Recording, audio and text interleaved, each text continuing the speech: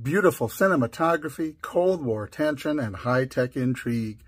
1968's Ice Station Zebra has all the seeds of greatness, but delivers mediocrity.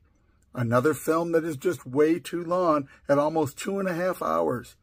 It would have been a great hour-long episode of an 80s or 90s TV show, but it would have left you wanting more.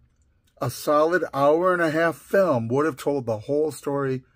As it is, we get a lot of character interaction that is drug out, travel time that is drug out, and they don't even bother giving us any surprises about who the bad guys turn out to be. Cutting-edge visuals and effects for the time, definitely worth watching once, but boy, it could have been a lot better.